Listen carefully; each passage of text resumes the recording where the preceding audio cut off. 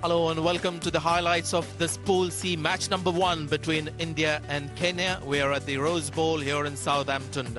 The team selected for this encounter, India, of course, a very strong batting lineup. They've decided to go with Dinesh Karthik, the wicket keeper, and no Dravid as the keeper, so he'll play as a pure batsman. And another thing to note, of course, is just the one spinner in the Indian team and 3 seamers to go with it. And Kenya without the services of Maurice Odumbe and Colin Zabuya, the leg spinner. Let's get the start of the Indian innings. Our commentators, Ramiz Raja and Ranjit Fernando. Well, play just about to begin here. There's already a huge noise in the crowd. A lot of Indian supporters have come to watch their team play. All matches are important in this first round. Yes, Ramesh, so long as the Indians are there, there is a buzz, and here's the first ball. Starts off well, a good decent delivery and a nice straight bat from Sourav Ganguly. Down the track and looking to hit it. Well, he's found the gap and he'll get 4 runs. First of the day, not at the middle of the stick, but Indians will take it. Cut away. What a strong shot. Very good shot from Virender Sehwag. 10 off the over. India 19 without a wicket. Bowled him. Now that did look ugly. He makes up his mind before the ball is bowled that he's going to jump down the wicket and try and hit him back over his head, and has suffered the ultimate penalty. Out for 17, first fall of wicket, 1 for 30.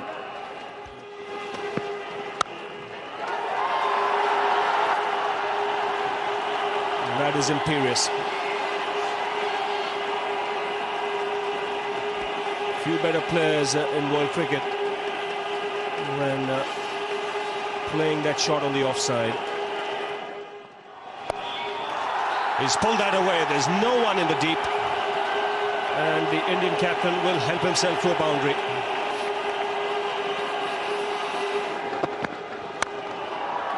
Now that's a good shot. No need to run for it. The footwork was what made the shot possible.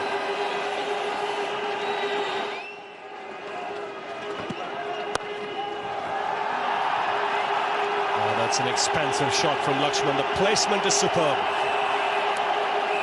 The 100 comes up for India.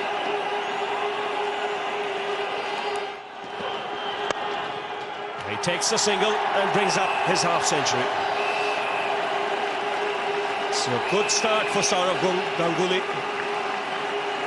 His second half-century for India in a row. Yes, he's been pouring the flesh off the Kenyans and continues in that vein. And this innings certainly would have given him an immense amount of pleasure, as runs didn't come easy. They were strapped at the beginning. There he goes. And is that a surprise?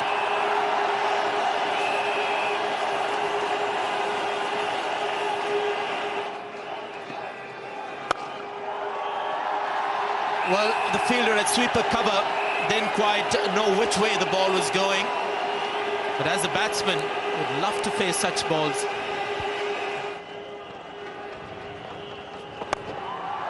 Once again, gives the charge. And it's one bounce into the advertising hoardings.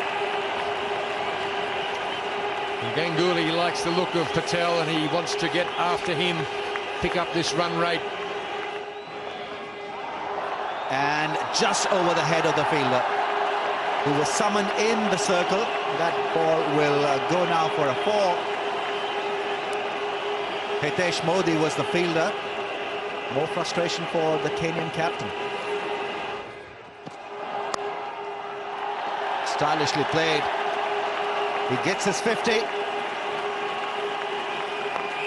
10th 50 in his 81st match. India 166 for 1.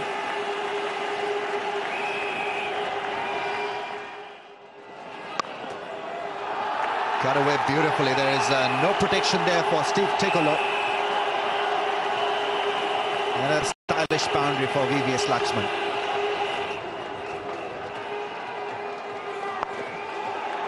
He sweeps and sweeps well.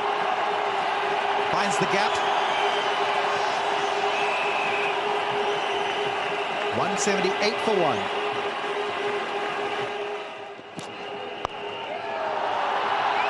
That's pulled away and pulled away beautifully in the gap. That boundary also gives this pair 150 partnership. And the Indians are ecstatic. And he's cleaned him up with a very good Yorker. That was an extremely good delivery, so a good comeback from Martin Suji. He picks up the Indian skipper. He's certainly been the most impressive of the Kenyan bowlers. Martin Suji epitomizes the manner in which he's bowled. He's held his nerve here. We saw Ganguly charging on that and just stuck to his earlier task of bowling in the block hole, and that cleaned up Ganguly. So the Kenyans have finally got the breakthrough, and that certainly must be some sort of relief to them. Ganguly departs. India 191 for 2. That's played fine. That's 4. That's off the bat. That's beautifully innovated by Braji. Moved inside the line and just got it so fine that he picked up the boundary. An edge, and he's walking. Odeo has done the job for his captain. Got rid of Yuvraj Singh. Yes, Yuvraj really needed to turn it on. Sort of looking to go down the ground. This time getting that slight outside edge. As it says, the feet not really anywhere near the ball, and a simple catch to the wicket-keeper. So he's struck. Very important blow even at this stage. And Yuvraj Singh goes. India lose their 3rd wicket for 204. He goes for the big one. He will get the boundary. That's what India needs. If they have to reach 280, they need a couple of good overs from here. Someone who can clear the boundary. The batting performance has been impressive. They were asked to bat first on a pitch that had something for the seamers. It was a slow start. But after that, Lakshman and Ganguly just took the match away from Kenya. It's now time to bear fruit for the work put in by Lakshman Ganguly. So you need really some big shots here, 4s, and if possible 6s. But VVS Lakshman in that effort has perished here. India have lost their 3rd wicket. Steve Tickler has struck for Kenya, his 1st wicket.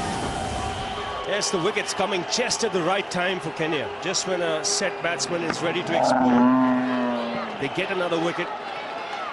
Pretty simple stumping there for Otieno. But this will pull India back.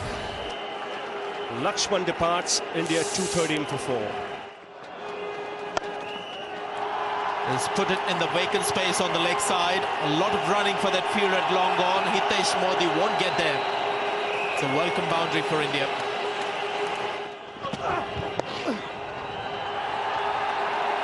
That should be 4. Mohammad Kaif has got India moving here at the right time. 5 overs to go, 231 for 4. That's 4.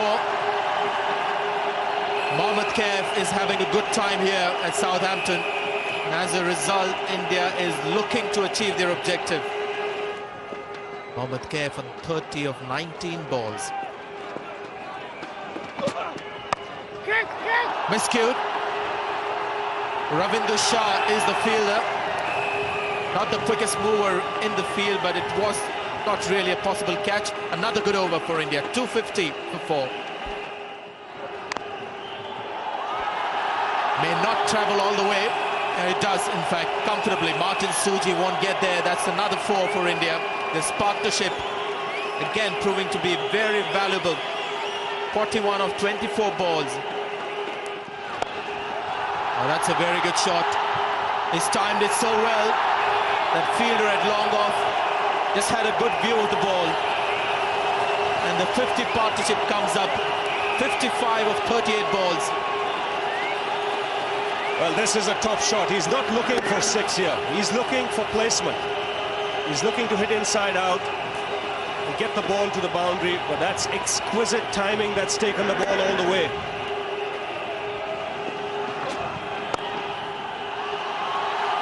I think that's going to go all the way. It just came beautifully off the bat.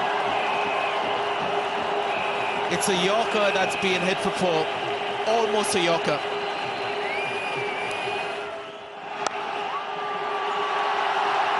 Third man won't get there. That's another four for India. Dravid the man.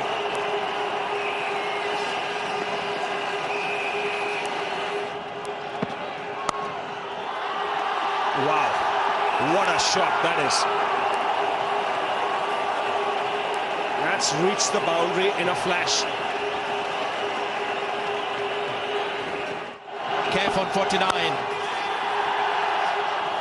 And would you believe it? A dot ball, a rare dot ball, and he stays on 49.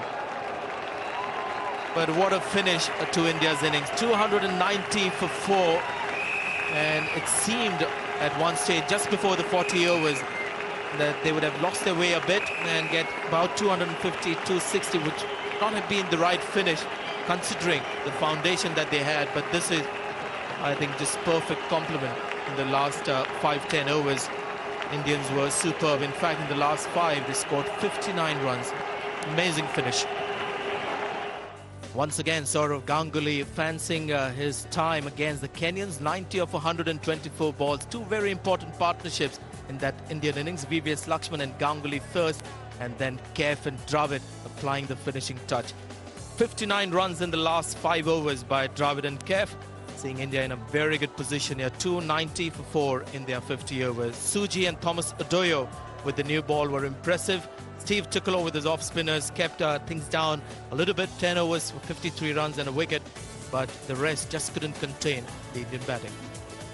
The target is a steep one for the Kenyans when they are looking to chase that against the Indians on a slower pitch. 291 runs to win of their 50 overs at 5.82 runs per over. Starts off with a good sharp bouncer. So been given as wide, but good aggressive stuff from Irfan Pathan.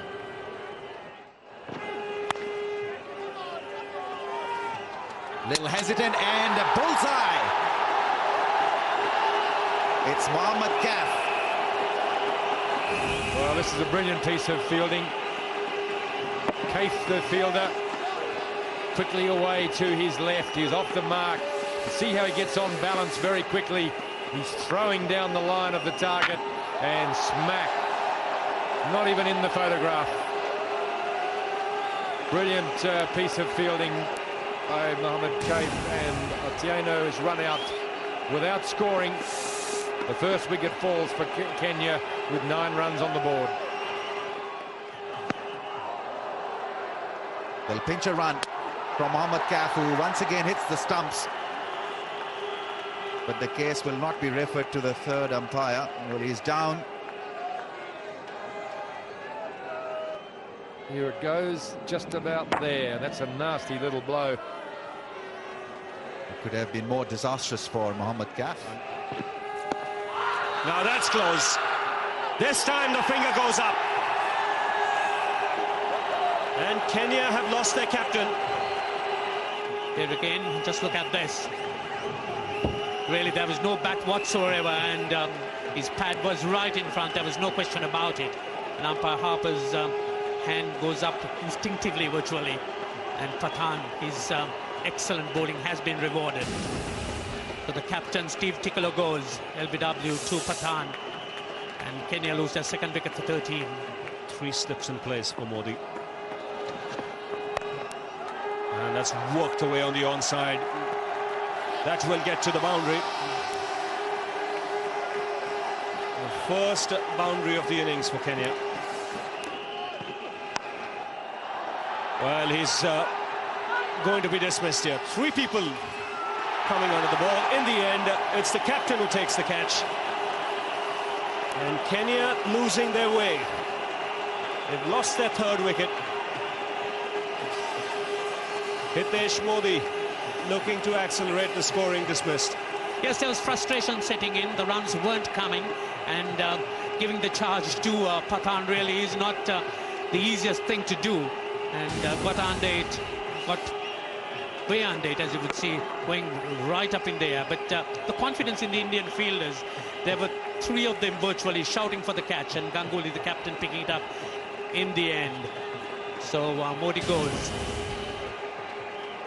And Kenya 21 for 3.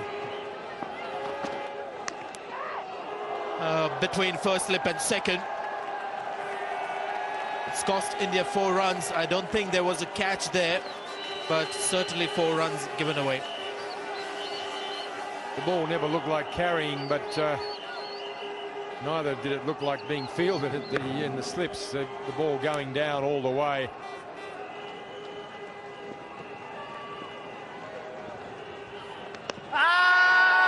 Big appeal for caught behind.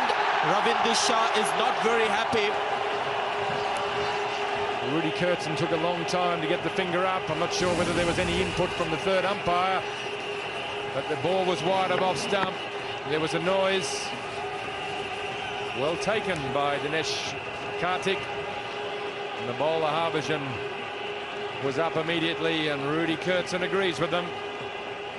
And that's the end of a very good innings from Shah. Caught Karthik bowled Harbhajan for 33, and it is 4 for 58. Down the track and is giving it his full might through the offside. Cracking drive. That really is an excellent shot. That was good use of the feet, and also the placement was good, and the Kenyans would need plenty of that. Now, is that taken? Yes, a little bit of bat and pad. Harbhajan strikes again. Gets a new man on the base. Didn't read that delivery from Harbhajan Singh. And just reaching forward, and plenty of bat there, and a good catch. And Aga goes. His debut inning certainly not so prosperous. Kenya 62 for 5.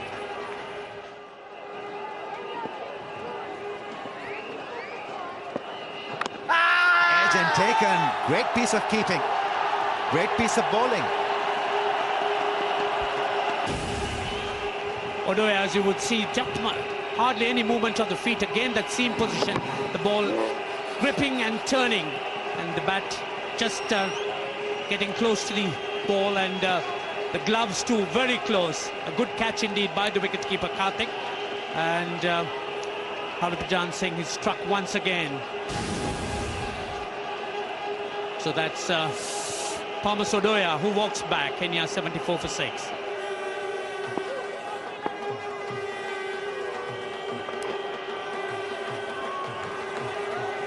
That should be 4.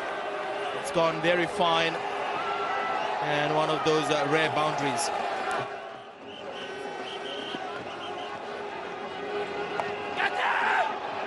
Just over that fielder on the leg side.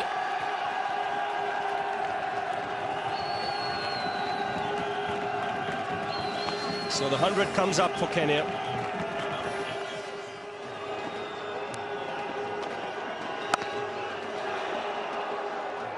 That's in the gap. It will find the boundary. So a rare boundary here for Kenya.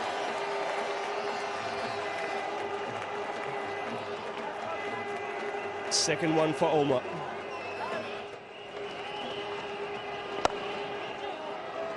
Nicely played. That was good footwork. Got close to the pitch of the ball, even though he was hitting against the spin. The footwork really allowed that shot possible.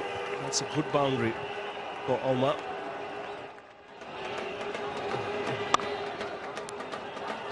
Now he's placed that pretty well, and he'll get 4 runs for that. It's a very good shot on a slow pitch.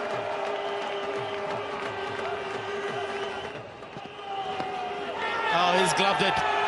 Ajit Agarkar gets a wicket. And just in the nick of time, he's coming to the end of his 10 overs. In fact, with that ball, he finishes his quota of 10 overs. Just a little bit of bounce from this delivery. Umar just gets a glove on it. Karthik takes the catch. That's the 7th wicket for India. The last ball of his 10th over. He gets a wicket, 166 for 7.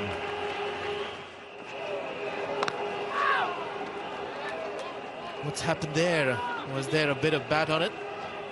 A couple of times in the last 10 overs or so, Dinesh Karthik has had a few problems behind the stumps. It's signalled as by, so no bat on it as far as the umpire is concerned. There was an awful lot of bat on that, if you ask me, but I'm not the umpire. Cross batted slot to hit the ball straight down the pitch. And Dravid with a misjudgment there, something that he would put down to lack of practice now in the field, because he's been behind the stumps for an awfully long time for India.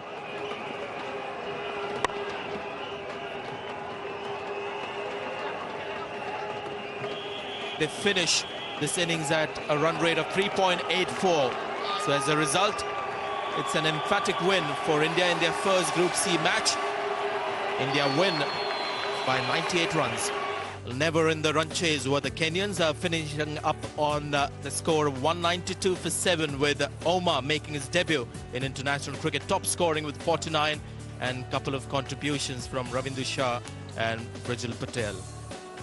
Irfan Pathan was used with the new ball, but the Indians are looking to conserve him. Just the 6 overs. Ajit Agarkar, the captain, felt needed to have a workout, so he finished his quota of 10 overs. But Harbhajan Singh's excellent form with the ball continues. 10 overs, 2 maidens, 33 runs and 3 wickets. An emphatic win here for India in their Pool C match. The first match, their campaign begins here at Southampton in great style. They won by 98 runs.